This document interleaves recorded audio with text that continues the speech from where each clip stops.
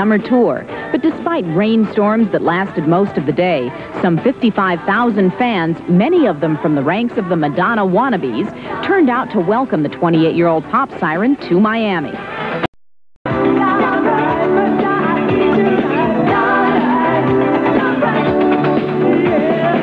She's a very free-spirited girl. She's like us, you know, she relates to us. She brings back that Marilyn Monroe image that everyone mentions.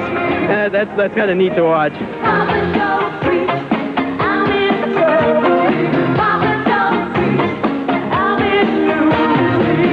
A lot of people complain because it's not like profound or anything, but it's fun to listen to, it's fun to dance to.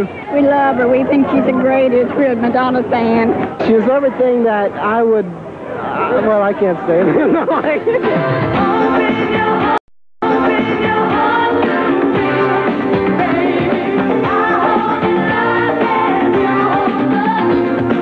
Slimmed down and looking very fit, her 90-minute show featured 7 costume changes and non-stop dance routines choreographed by Broadway's Jeff Hornaday.